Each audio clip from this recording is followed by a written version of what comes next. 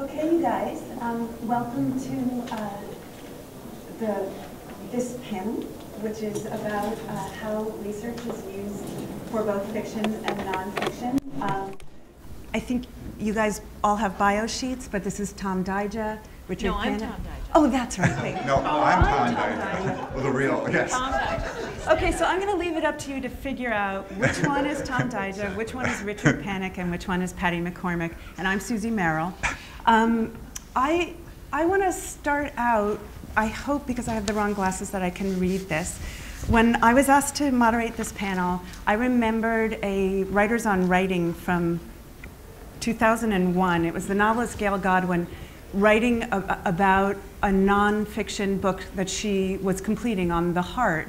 And she said, the most surprising difference was that the nonfiction book turned out to require less research than my novels. When I packed away my 2 years' worth of research for Evensong, the papers filled 2 empty champagne cases. There were several pounds of data on military prisons in World War II, photocopied out-of-print books on millennium phenomena, microfilm theses on orphanages in America, hefty rubber-banded clumps of material on firefighting, lung damage, bell tower designs, and the ordination process for priests. I had also acquired a sizable theological library, whereas my 2 years' worth of research folders for Heart won't fill a single champagne carton, and the books I needed to buy for the project were few. So I realized that in writing fiction, I overcompensate on research because I'm making up a whole world and have to convince myself I know where everything is and how characters got to be the way they are, even if I don't end up putting it in the novel.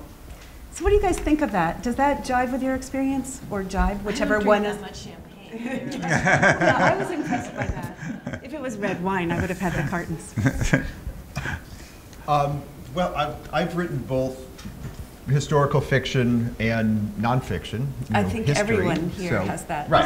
Yeah. So, yes. Yeah. Okay. So, I mean, I found that, with history, much of what, or some of what you're working with has already been digested to a certain degree, unless you really are researching some 17th century person who's never been written about or something like that. There's a lot of work usually done about whatever you're doing, and you're looking for a new angle in it. And in fiction, I think you really are going deep and trying to create a world for your own mind, and then you have to translate that into something. And the real job, among everything else about research, I think in fiction, is getting rid of most everything that you've researched and pick just the most salient, telling details that put them in your character's hands. Do not, describing rooms of, on the top floor there was, all that kind of thing. The whole lesson is about what you throw out, and it's going to be 95% of what you've researched.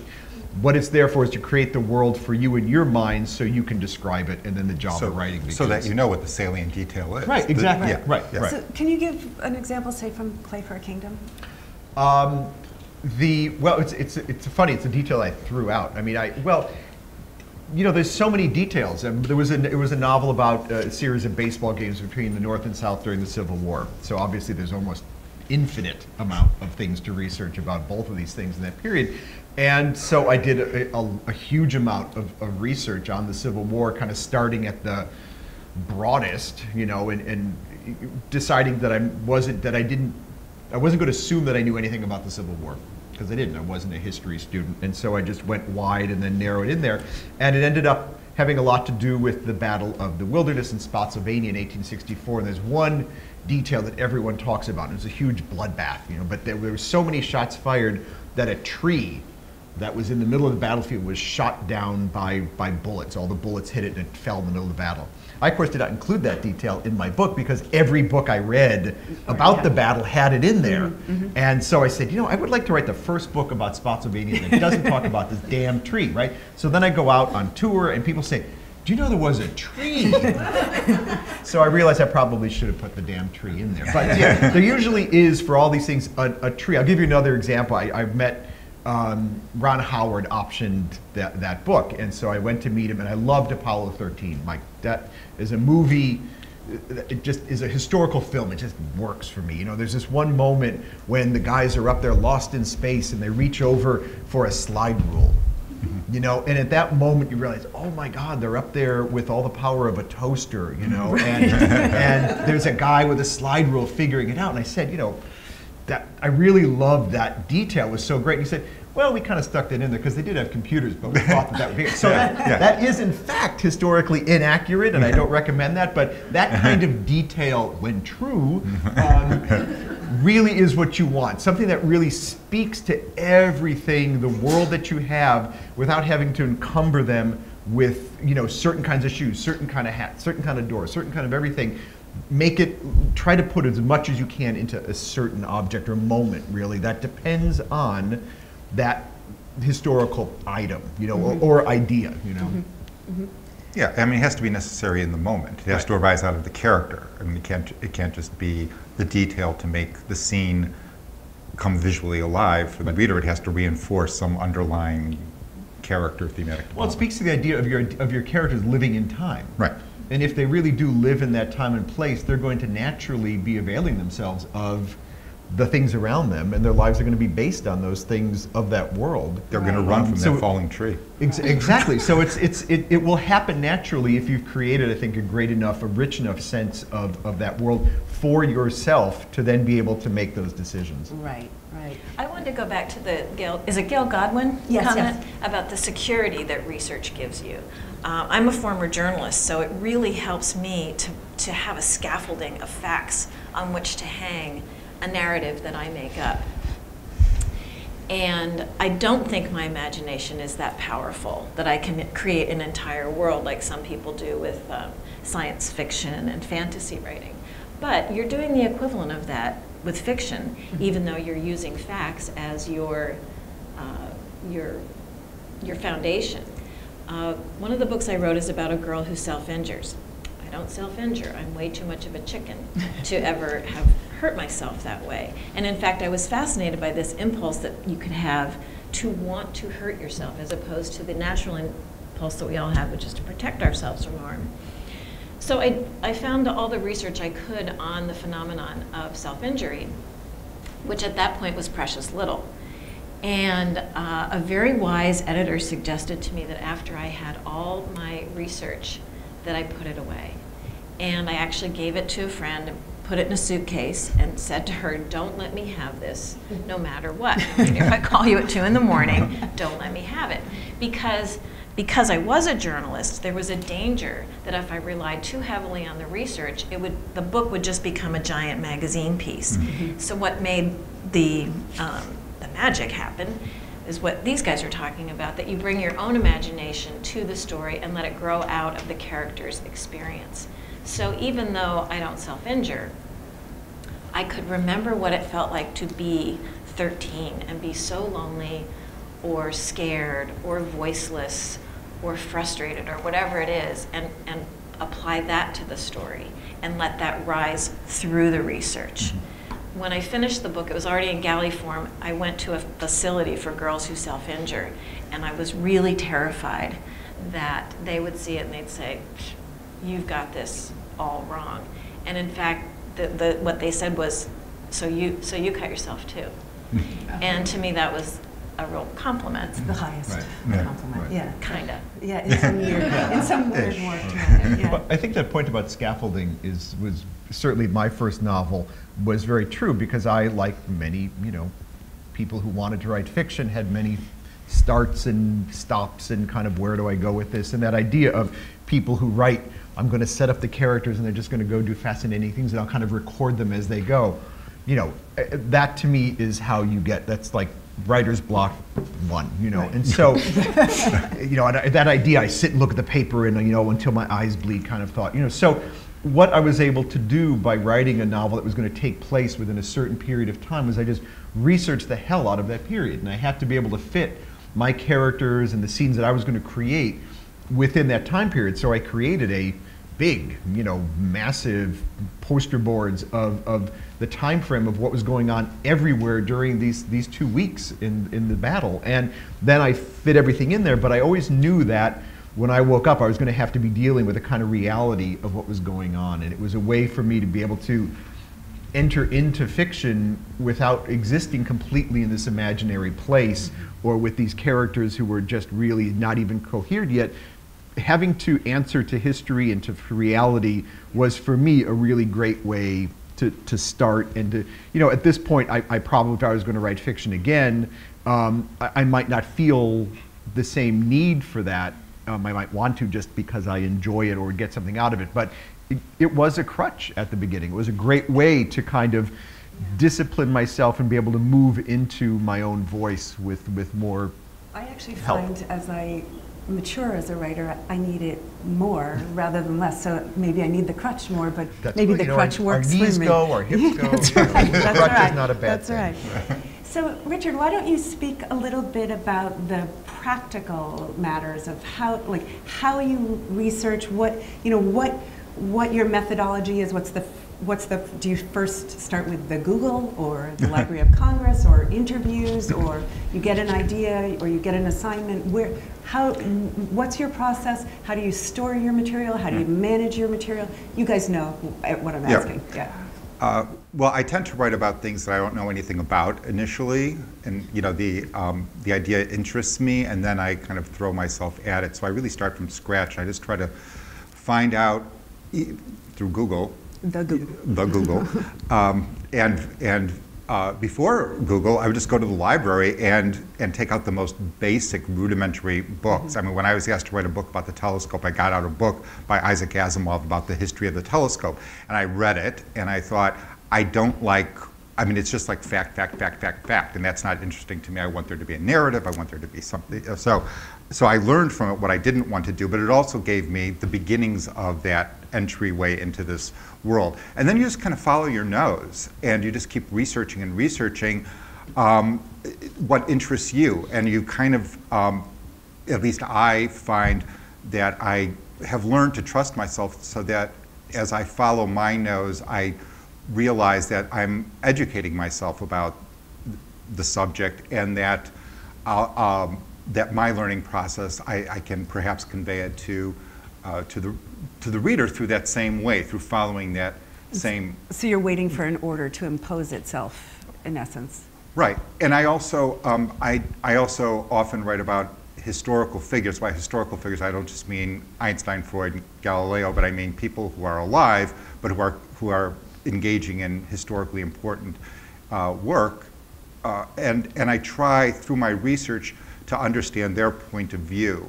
So I try to say, for those of you who were at the craft lecture I gave the other day, I put these 3 questions on the board. So I try to understand and I treat them as characters. I think of them as characters, and with dialogue and action and conflicts and so on.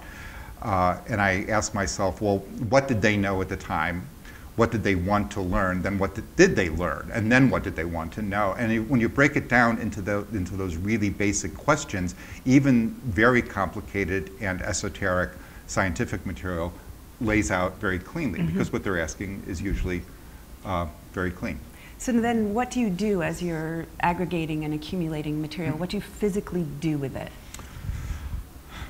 I'm looking at my wife because she has seen the results of that. I don't know how big a champagne case is, but I think 2 is it's like laughable. It's like, oh, you call that research? Yeah. So you are not Gail Godwin then? No, it's like it's if you were to, I don't know. It took over my son's bedroom when he went to college. Wow. It's like it overwhelmed it, because there are books and there are passages in books and there are printouts and there are drafts, and I print out many drafts, and there are clippings from newspapers and magazines and everything. Although there comes a point where I find in my research that I'll be reading, let's say, a piece of scientific research, and there will be a footnote, and I'll know what the footnote is referring to before I go to it, and that tells me now I'm in the material. Yeah. And do you remember the book about 20 years ago, I guess, called "What It Takes" by, I think it was Robert Sam Anson. It was about the 1988 presidential campaign, and he followed. Right. Oh, thank you, Richard Ben Kramer. Yes, right. Thank you. And he and he wrote about 6 of the candidates from the '88 presidential race. And he said, I heard him in an interview saying that he realized that when he was playing back the tapes and he was hearing his own voice more than the people he was interviewing, that he was done. He knew too much. Yeah. Oh, that's interesting. Or when your family's eyes glaze over. Richard Ben Kramer? Did I get that right? Yes. He did. Thank you He for died saying within nodding. last year. So, how about you? Oh, I was just going to pick up on what Richard said about following your nose, and that can mean anything. I mean, so much of the fun is the hunt. But you'll also then start to see it goes beyond library research. You're going to be watching movies. You're going to be collecting fabric, all kinds of fun things. It should be fun, and anything counts. Right. And can I go all Luddite on you? Please do. But I think I'm with you. You can't trust anything you read online. Because when you do research, what you're going to discover is that you're going to find something and you're going to read exactly the same paragraph plagiarized, because there is no other word for it, plagiarized in 5 different places, and you will not have any idea what the original one is. You will not be able to confirm anything in any of those 5 places because it's unconfirmable unless you can find something that actually is tangible and can be confirmed. So all of that world is useful in very, very specific ways. It can be useful in a way of digital archives. I mean, my last book was a cultural history of post-war Chicago. So it was about, just 10 different things: architecture, Ray Kroc, Second City, the Chess Brothers, all these different things all over the place. And just won an award, the Heartland. The Heartland Prize. Yes. Yeah, for nonfiction. So it was all, so it's all over the place. And, what I was able to find, what the point was, is that there are digital archives now, which are tremendous and very important. Yeah. Something like, the Art Institute of Chicago has an oral history collection of all of Chicago architecture. Probably, 4 feet of paper that I would have had to have gone to Chicago and spent months reading. It's available online. I could sit around in your at 3 a.m. when I'm busy sending rejection. I could exactly read it in my jammies. I leased for a year and a half the entire Chicago Tribune. Right. And I could just sit in whatever I needed. I could get the weather, whatever. I had that. So those things are available now, and that's the great part of the internet. When you can really learn to access libraries and databases and use real primary stuff. But random crap on pages should be wadded up and taken with more than a grain of salt. It's just not real. Yeah. So, I don't know if you've had... I tell students, and I know this from scientists too, that Wikipedia is like the first stop. But it's only a way to understand what are the parameters of the topic. And then you have to verify. Yeah, you cannot use that. So I want to tell a story from the summer conference 2 years ago when I had just started working here, and I had been working on this project about Shirley Jackson that started as a biography and then was a novel told in Shirley's voice, and then was sort of morphing at that point into what it has ultimately become. And I was doing a mini workshop, and somebody in the mini workshop, I happened to mention that I was working on a book about Jackson, and somebody came up to me after the class and said, "That's so weird. My husband was the best friend of their youngest child growing up." And I then had dinner with them. He had a nickname that Shirley Jackson called him Mealtime because he always showed up at dinner time, and he's in the book now. And that was just because I think part of research is not closing off. Part of research is saying, "Oh well, this is what I'm doing. It's I'm totally obsessed with it. I love it, and whoever can give or take." Stuff just starts falling in your lap. I think you have to research with your left brain as much as your right, or your right brain as much as your left. If you know which one it is, that's good. Exactly. You have to be open to those wonderful moments of connection, because that's what people want to read. That's the interesting stuff, is when you come across things and go, wow, and research not just in a fact way, but to find those things that spark, and I've had weird, I think the weirdest research thing I had was I was sitting reading the Tribune one night at 1 a.m. about the weekend that Nelson Algren and Simone de Beauvoir meet, and they have this torrid love affair. And I'm just reading the Chicago Tribune from 1947, what's the weather like, what's in the movies kind of thing. And I scroll down, and there's my father, who had died when I was in college, you know, and a big picture of him. And he's starring at Weber High School in Brother Orchid, you know, as Fat Dutchie or something like that. And, you know, I just burst into tears, you know, and I always come, you know. And it was just remarkable, you know, out of all the days, out of 150 years of the Tribune, and there's my dad, you know. Wow. But things like that happen on my first novel, I was, the regiment I picked from the North was from Brooklyn. So I did all this research trying to find what would be the great, you know, the perfect baseball playing Brooklyn regiment. So I went to the Brooklyn Historical Society, which I don't even know if it's open anymore. Is it still in Jerome Street? Yes. Fabulous big old thing, you know, and I'm reading all these papers, and there's nothing really. I walk out, about to leave, and there on a counter is just a file that says Civil War. Right. Tom Dyja, pick up this right, file. exactly. It's like, oops, so I look, and it has in it the adjutant's report of this regiment with everything they did in the entire war, including the scores of the baseball games that they had played. So it was just, you know, wow. So then I said, okay, those are my guys. Yeah. And then I researched what's going to be the other regiment, the Southern Regiment.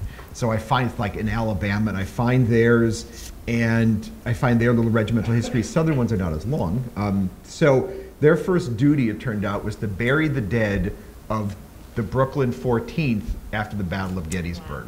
So in certain things, you know, and I would never plan that, it just sort of fell into place. And things like that happen if you research in a kind of creative way, I think. Mm-hmm.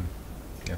I think the other thing, maybe you guys have encountered this too, there are all these experts out there who are dying to share that minutia or that expertise that they have. When I started researching the book about child trafficking, it was a long time ago actually, and it wasn't as well known as it is now. But as you said, I started telling people, I'm working on this book about trafficking where girls are actually sold, blah, blah, blah. And I met one person who said, I have a friend who's involved. And she connected me with the next one. And it's like this bucket brigade of people who take you where you need to go. And the next thing I knew, I had a plane ticket and I was on my way to Kathmandu. No, and it is the same thing that happens in the writing process, in the researching process. There's this moment where you kind of light up and you say, "Oh, I see why I'm here." Right. Yeah. So, how do you decide the form, the genre? How do you decide whether it's a novel or nonfiction, or, and I mean, what comes first, the idea or the form or the I want to? I haven't written historical fiction, so I can't. Yeah. I mean, well, I think that some of it for me was the marketplace. You know, I mean, for me, nonfiction has become a more. I think it's working better for me than fiction. You know, in a certain way, that's kind of empirical. But you know, there are stories that can be told better in nonfiction than in fiction. Certainly history, you know, you can't do a fictional history, you know, unless you're Umberto Eco or something like that. I was going to say, you certainly can. Right, you know, right, but it's in people Take that back. I mean, I think that in picking which one you're going to do, something like the book that Suzanne, my wife, was talking about before, the Shaker book, you know, that clearly is a book about a world. Right. You know, if there's a place in the past or a moment or a community or an event in the past that you'd like to write about, but maybe there isn't a great. All right, here's an example. Sorry, I finally realized what it was. I was thinking about maybe doing a book about the Chicago fire. No, there hasn't been a really good kind of narrative nonfiction recent. It's been decades. So I did a lot of research on that, and there are letters and stuff, but they're only from the wealthy. So I thought, you know, for me to do the nonfiction book I want to do, which would be an entire kind of 360, what's the experience of this for everyone? Right. I would have been very hard pressed to be able to do that in nonfiction. Right. It would be a lot easier for a novel because you can make all that stuff up. You know, you can fill in those holes that the record doesn't really have. So if I was going to do a book on the Chicago fire at this point, I think fiction is better just because you can make that stuff up. And for me, the nonfiction, a real history of the sort I would have done, would have, for me, lacked. Right. And I think it might be one of the reasons why that book hasn't been written, because there is no record of half of the experience of the fire. Right. So that, to me, was determined by the research and what existed as to what I think the better choice is. And it is, not many people, I think, do both at the same time. I think it's a real challenge, and it's hard to think of people who are writing serious, they are great minds among us, who can do this, it's hard. I mean, how do you decide? Well, most of my books are fiction. Well, they all are, actually. But the last one could have been nonfiction. Yeah. And I really took that as a challenge. Like, maybe I could write a serious book of nonfiction out of a first-person account. When I tried to do that, it flattened the narrative. It sounded like Walter Cronkite was narrating the book.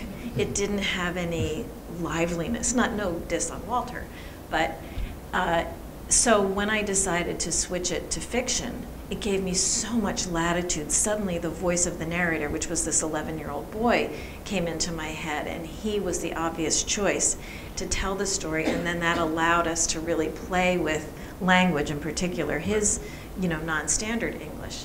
The other thing is, because it's an oral history of somebody who survived a series of traumatic experiences, there are aspects of his memory that are razor sharp.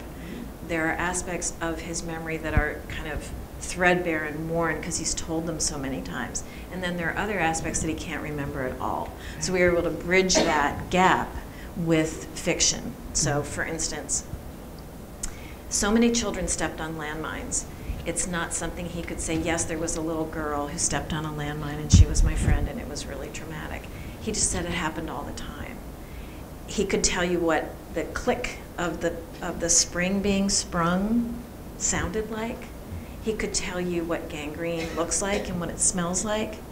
But to make that have impact, you need to have it happen to a particular person. Right. So I created a little girl, let's say on page 63, who's based on research. There were girls who carried rice for the platoons. So she's carrying the rice. They become friends. She's on 63. They become friends on page 92. Something else happens to bond them more tightly on page 118, so that when she steps on the landmine on 142, you really care. And fiction allowed me to do that. Right. Yeah. So,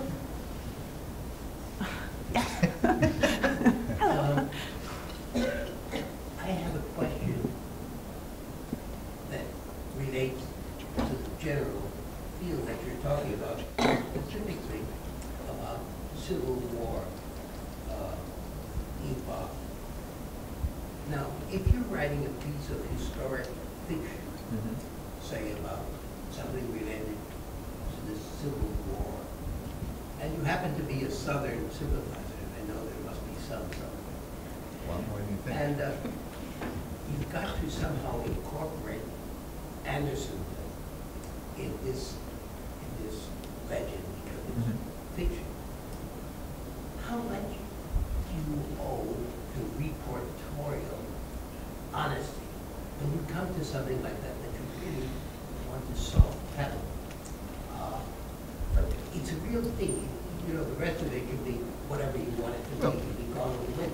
But Andersonville is something we know very distinctly about. A terrible, horrendous episode. There's a simple answer to this. Reiterate the question.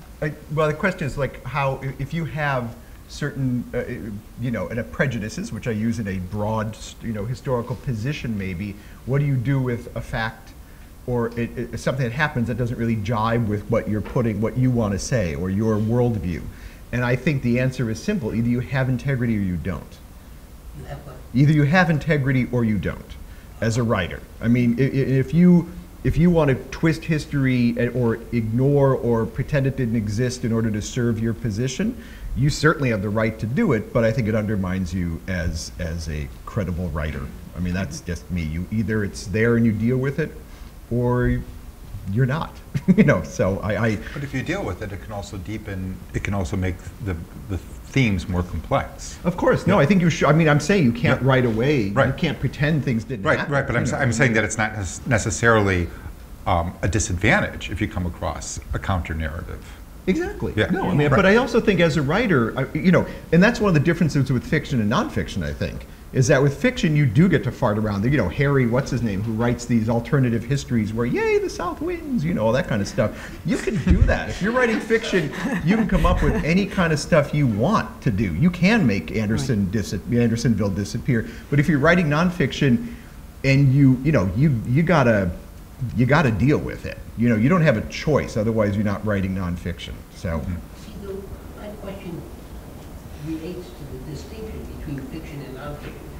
You're writing a story about, some guy who's strictly out of your mind, and somehow Andersonville comes up. Aren't you obligated, even though the story is fictional, aren't you obligated when you bring up an historic episode that's so well documented, aren't you obligated to have a certain reportorial honesty about that one episode? You cannot be totally fictional about things that are known. Well, It seems to me. well, it depends, because if you're working with fiction, your characters see things and you are limited by what your characters know and see. If you're dealing with nonfiction, you have an obligation to be covering the truth in a clear and somewhat objective way. But you're also, your characters might know, or you're limited by that. But you're also, people know these things happen. So if you have a character who, is living in Poland, is working in a small village during World War II and doesn't see Auschwitz, but every reader seems to know about it. I think then you have to deal with the reverb of what your characters, what they don't see, but what the reader knows happens. So I mean, it's a real point, but fiction does, I think, unfetter the author, and some people, I think, abuse that opportunity to pretend things away. But I do think that serious, credible fiction in some way does have to come to terms with it.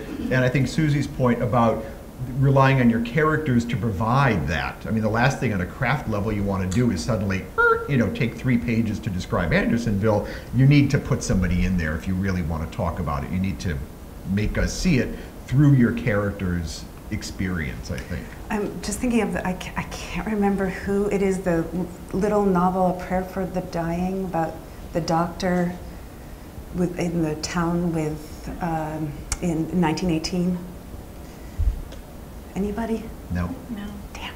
Google. But Yeah, Quick, somebody Google that. Google, please. Yeah, use the Google. That one you can do it for. But in any case, I mean, that's very limited by what the narrator sees and his experience of an evolving understanding of what they're in,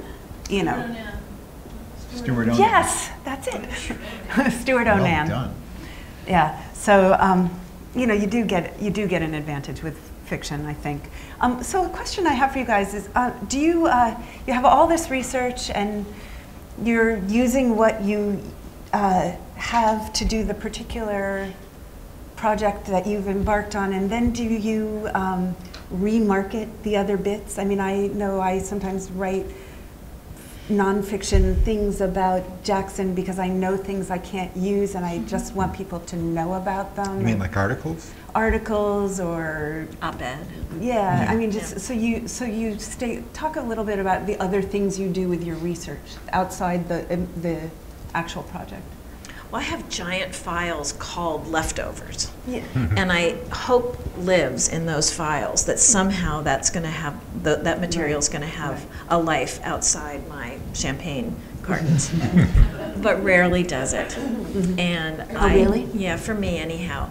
I feel like, yes, in a certain way, I have expertise now on trafficking or on the world of the Khmer Rouge. And every so often when something happens in the news, I will write an op-ed to try to funnel my thoughts and feelings into something that I can repurpose.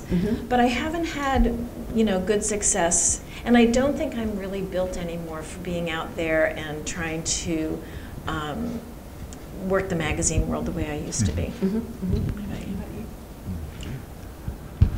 about you? Yeah, I try to. I mean, I have. I'll put it into a blog, or I'll put it into articles. Yeah. Some of the material gets reused from. I mean, if it makes a particular point, and I'm writing about a related issue, but I still have this, you know, this piece of information that I've already used in the book. I mean, I think it's legitimate to use that information again. So, yeah. I mean, so there's a lot of. Yeah. Yeah, I think the other point, you know, I handed in a manuscript that was probably 200 pages longer than what eventually got published. So there's all kinds of things that got taken out of there. You know, and one has that impulse to put all that you learned in the book. And often, usually, almost always, that's not what the final book is going to be. Right.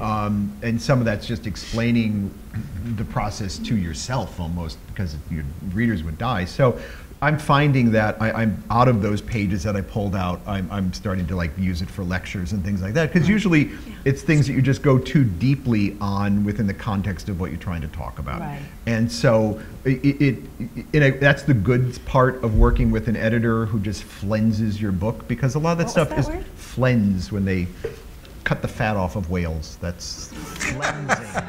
That's your word for the day. Flensing. So I think of it as flensing the book, you know, and so a lot of that, I will keep some of that stuff, or at least remember those people or places, just because they are sometimes usable. And I think that's when you write big fat books of history, that's probably more germane than some of these other things, which are tighter, you know. Right. It's funny. I've had trouble. I became so obsessed with Jackson that I had trouble getting. I had to purge other pieces of things that I knew, because nobody knew them, and I felt I had to share them, and they didn't fit in the book, so I had to do these other things. I mean, it was just, the project wouldn't have been complete if I hadn't addressed their early love letters, which had no room in my book, you know, and stuff like that. We just had to, and so I don't know. I just. Gotta get it out. I had to get it out.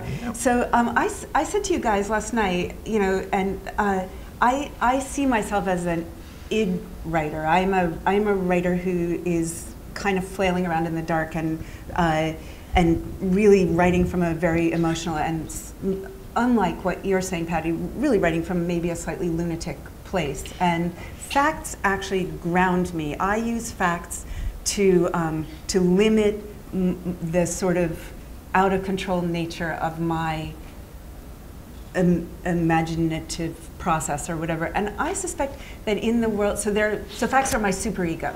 They keep me under control, or maybe they're, you know, so, and I was wondering, how do you guys feel about facts? You like them, don't you? Yeah, they're useful. When you're writing nonfiction. Pretty good. They're pretty good. Yeah. What do you mean? How do we feel about facts? I mean, how like in the creative process, are facts your main place, or your? So for me, they're really the limitations. They keep me from going off the rails, and they're more of a spark for me. It's probably the opposite. It sounds like it's the opposite of what you're talking about. Yeah. Where I'll follow the facts, as I said earlier, because I'm trying to understand from a character's point of view, even if the character is a real person. So I'm just trying to understand the facts and see, you know, from inside their minds, what did the facts mean? And I'll try to get more facts out of them. This goes back actually to something I think that you were saying earlier about if you're interviewing somebody, or I guess even if you're doing research, you're reading something, and you come up against the familiar material that they have told so many times that they can't tell anymore, or the tree, you know, the tree that falls obvious. down. That I find it's useful to like push people a little bit more, and I've done this sometimes where I'll say, we all know this anecdote. It's like, you know, and they will even after that will begin to tell the anecdote again, because they think that that's what you want to hear. Even if you're saying, I know the anecdote backwards and forwards, they'll still tell you the anecdote. And there was an anecdote that I wanted to open my last book with in chapter 1, but it's a familiar one if you know the subject well enough. So I wanted there to be a new detail in there, and I really pushed the person I was interviewing, and he finally gave me a couple of details. And I thought, okay, good. So for the reader who cares, the reader who knows the material, they will now be able to go to the endnotes and see that the first paragraph comes out of interview, not Yes, not the many, many times. Right. Yeah. Great. Right. So do you guys have questions? My question is about what is universal knowledge. So in your book, everybody knows who Freud is. Oh, shit. Okay. Everybody knows who Freud is. Everybody knows who Einstein is. And if they don't, they wouldn't admit it. But what if you're not writing about famous people? You're writing nonfiction, but the people you're writing about aren't famous. Nobody knows them. Nobody knows their history, or their history is really complicated. And then people in your writing workshop say, well, don't waste our time with all this description. How do you bridge the gap? Are you writing fiction or nonfiction?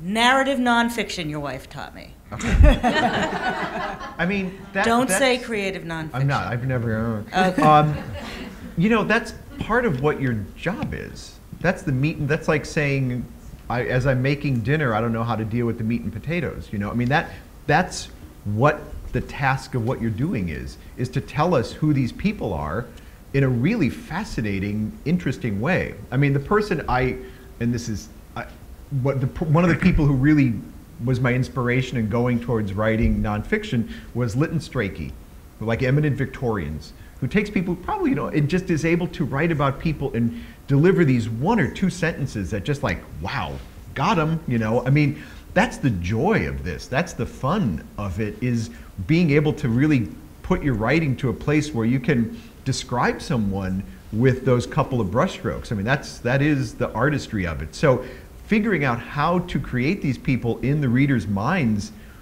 that's it. I mean, that's part of it. It's not the whole thing, but that's very much to the core of what narrative nonfiction is rather than a regular history, which might be a kind of accumulation of facts or a description, A to Z kind of thing. You have the freedom in narrative nonfiction to present those facts in a creative, fun to read way that really brings them to life. And so I wouldn't run from that. I think you have to embrace that, but not see it as work, or like, that is the fun work of what it is, creating great, what Richard says, characters.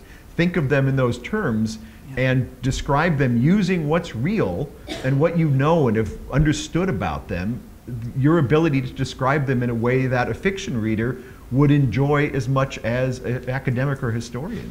Yeah, I don't think it matters if they're famous or you never heard of them. They're characters, and you just have to invest them with reality and conflicts and all the other things that go into fiction, except you're writing nonfiction. You're using facts, as you would call them. But when you go out and interview people, when you research, and you really dive into kind of the historical record on whatever it is, you really do see that, in this room, if you were to sit down and interview all these people, they'd be really fascinating people.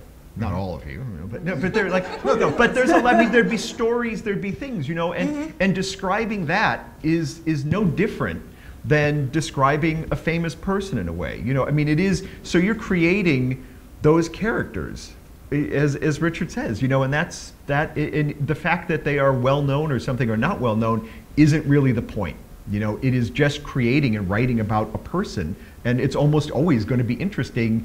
At least that's your job as a writer, is to make someone who is shucking oysters for 42 years down to Shinnecock and sell cigarettes, like, make that fun. Don't give that. I'm not, all right, but that is what you do, and that's to make anybody want to read it. And it doesn't matter if the person's famous. I mean, there are certain things that you can assume that people know, but you mentioned Freud. What I did in that book, what was interesting to me, is what he did not just during the psychoanalytic period, but before that, where he was hardcore scientist. He was a neurologist. He knew neurobiology. He created, I found out through my research that he created new staining methods for using the microscope on cellular structures, and he was trying to figure out how the brain works. People don't generally know that. That part of history is pretty much put aside. But that's really interesting to me, because you could see, I've talked in terms of conflict and character and conflict, that he's trying to solve a problem. He's saying, how does the brain work? Can I follow a thought eventually? He's saying, through this process, through where synapses. And the synapse, the idea of the synapse is very new. It's 1890. And he's going, oh, so I've been doing this research for 20 years, and now I can now that we know about the synapse, now I can really trace how thoughts work. And then when he comes up against that, and he can't do it, he writes 100 pages of this treatise that explains how it works. And at the end, he's defeated. That's when he goes into the unconscious. And that's what's interesting, is the defeat and the response to it. And also, see, that was not a data dump, this is what he did, but this is a story about how this happens. So you're in a story, you're not just saying blah, blah, blah, You're in a story, you are following somebody's yearnings and desires and growing knowledge, and you're with them. So that it may be that you need all that information, but you don't need it, here's everything about them. You need the why of it. You need the character of it. So that even when you get to the so-called familiar material, the stuff we all know about Freud, it's now colored differently because now you understand that it came from this. This now you're sitting there saying, I wish I hadn't asked this question. But that's crucially important with narrative nonfiction, because that is what he's described. That's narrative nonfiction. Yeah. That's the whole point of it. It's creating that arc. It's finding the drama, not creating the drama, because then that's fiction. But it's kind of uncovering it and presenting it and creating the cause for it and the case for it in a narrative and dramatic fashion. And I write for young adults, and so the universal knowledge base there is smaller. And I'm sort of the tour guide to whatever subject it is that I'm writing about. Luckily, in the work that I do, and I think this is probably the case in nonfiction work as well, for young adult characters, there's a bewilderment as they learn new things. There's that sense of confusion and discovery, so that character is learning alongside the reader, who might have just incrementally more knowledge. And then, of course, there's the context that you can apply around that discovery, and just slipping it in oh so gently, so again, it doesn't feel like a data dump. Anybody else willing to have 17 answers to your question? Brian. When dealing with fiction in which you have facts, like for example, the Civil War baseball players, so you have all the win-loss records, or the scores. Right. When writing fiction, if you need the scores to be different, or you need the South to have won more games than the North or something, can you change those facts to fit the story, or do you need to then change the story to fit the facts? No, I did not. And there are places where, sometimes you do have to bend the metal in order to make certain things happen. But in the case of that, I saw myself as filling in the kind of openings in history. There was no need for me to change anything salient about what I had learned about those regiments outside of create this completely improbable thing right in the middle of it, and it all fit that. And I really do, in my fiction, tried extremely hard not to do that. I really, and I think you can probably, you don't, like I said, move there little bits and pieces on the edges that I've sanded away occasionally, but really in a minor fashion, but never in any kind of major way. Because, I'll be honest, and maybe when I was doing more fiction, it was kind of like a puzzle. Mm-hmm. Part of the fun is trying to make it work that way. And if you can just say, oh, well, let's be done with 1941, anybody can. Then you're just using power tools, and it's not the same thing, And for me, part of the excitement is saying, pop, worked, and getting it in there. I think it sort of goes back to your comment about how do we feel about facts. Right. They can be confining. You get this kind of yucky feeling in your stomach. When you're trying to make it be what you wish were true versus what was true. Right. You get that, it shows up in your writing, things get tight, you feel that you're starting to force a square peg into a round hole.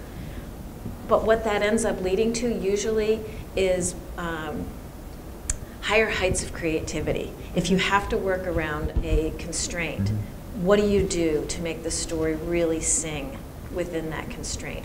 Or are you working so hard, are you looking so deeply here and so stuck on this fact that you wish weren't true that you didn't notice that there's some amazing anecdote over here off to the side that could work into your story better? So I feel about facts like they're kind of friendly constraints in some ways. I agree. I will say I have done one thing that I feel still a little funny about, which is Shirley Jackson lived in 2 houses in North Bennington, and I like one of them more than the other one, and so I chose to put her in the house I liked. And I still sort of feel guilty about it, but of course it's not the real house and it's not the real Shirley because of what happens in the book, but I chose the house that was nearer campus because I needed her to be able to go there and back. So I cut a mile off of her walk. She was a big woman. I cut a mile off her walk. She appreciates it. Yeah, but I still sometimes feel a little bit like, oh, that's the only bad thing I did, you know? I think if that's what they hit you on in a review, that's probably okay. I will don't say. think anybody's I will say that fear of being fact-checked Yes, oh boy, that's That's real. a great, It's that's a big. motivator. Yeah. forces you Yes. forces you to do your very best Well, work, though. with the Civil War people, the first thing, and this is when Amazon was young, and you know, somebody wrote it, and the first thing on there, this book gets it all wrong. The epaulets on a lieutenant's colonel would not be, you know. Yeah. So, you know, yeah, that's, especially if you're going to be, you definitely can't do that in a lot of places because you will get caught out. And, you know, like anything else, if you get a salad and there's a couple pieces of sand in it, you tend to think, ugh. Rather, you don't just flick the sand out, you say, ugh, the salad sucks. And so people feel the same about your book. If they say, oh, that's wrong, then suddenly the whole thing has been sullied to some degree or another. So you really do, it's not just prissiness, it is the work of it, I think. Yeah, I'm reading a nonfiction book now, and I noticed early in the first or second chapter that it got a couple of the dates wrong, but it was like the author was trying to make a point about a cultural moment, but pushed things in 1967 to 1966. No, I don't want to name names, but it's like okay, so the book will be useful to me for other things, but Maybe, it won't. But because you have sand in your salad. yeah. But it undermines the confidence exactly. that you have. You never really know. Absolutely. Yeah. Melinda? I have a question about how I'm concerned about how, when you immerse yourself in a world to create it, whether it's fiction or nonfiction, is there a legal responsibility or a convention or an obligation you have or just courtesy to acknowledge the sources from which you've gathered your information? Good big question. I mean, in fiction is a different beast. You know, fiction is, I think if you're writing something that is really big and you've done a vast amount of research, it can be interesting to do it, and some of the other publishing professionals can speak to that, to talk about if you've used some interesting original letters from someone or something like that, that can kind of help, I think, create a framework and something extra for it. Nonfiction, it is a whole other beast. I mean, there are panels and entire symposiums about this kind of stuff that you do have to, you know, credit things and give certain copyright issues with that. On narrative nonfiction, you do, one of the drawbacks of that whole world is the kind of creation of a gray area there, you know, and where people, just because you're writing the facts in an interesting, colorful, reader-friendly way, I don't think dismisses the necessity of having footnotes or crediting sources and things like that. I think you still have to do that. I mean, my book has 150 pages of back matter, and you know, I'm glad of it. Show off. But you know, I got called out in a review for I have a scene where somebody brings in a big political moment, and the reviewer said, you know, and you know, how do we know what kind of flowers are in the room? Like I made it up, and the fact is, I have a newspaper article where a union guy brings in the flowers. that's why I used it, because I knew I had it, you know. So, and I got it in a footnote, you know. So I think that kind of narrative nonfiction, you don't have to have numbers over it, but it's very, I think it helps give the reader a sense of what we're talking about, of believing in what you're saying if you do produce that stuff at the end. And you know, it can be somewhat variable how you create your footnotes if you're out of an academic setting. It's somewhat malleable, you know, on what you footnote and what you don't, and it's not like every other word, it's ideas, direct lifts, things like that. But it's definitely worth considering how you do it. In fiction, I think you have more room, and depending on the book, is how you present it. But you're certainly not going to footnote a novel. I mean, So what do you do? Yeah, what's your? I use endnotes where you have the page numbers and then a key phrase. Yeah, that's But, right. you know, key phrase, colon, and then a reference to something that's in the bibliography. Right, right. Or interview, you know, Right. if that's what. Right. Yeah, I put endnotes in about my methodology, or maybe an epilogue or an author's note or something like that, because I don't want to break the narrative for you to stop and go back and look at a footnote. I'd like there to be some sense of, I wonder how she did this. But I'm going to wait till I get to the end to find out. Right, Yeah. right. Great. Anybody else? Other questions?